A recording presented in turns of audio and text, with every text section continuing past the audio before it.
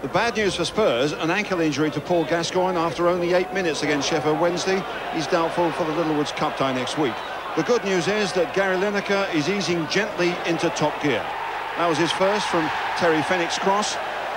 His second, as Wednesday were outfought and outplayed throughout, came from Mitchell Thomas's centre. And that's Gary Lineker's 7th goal in 5 league games. Spurs' 4th consecutive league victory and another miserable day for Ron Atkinson was made certain by Paul Moran, the player who'd replaced the injured Gascoigne. Spurs continue to rise, Wednesday are sinking.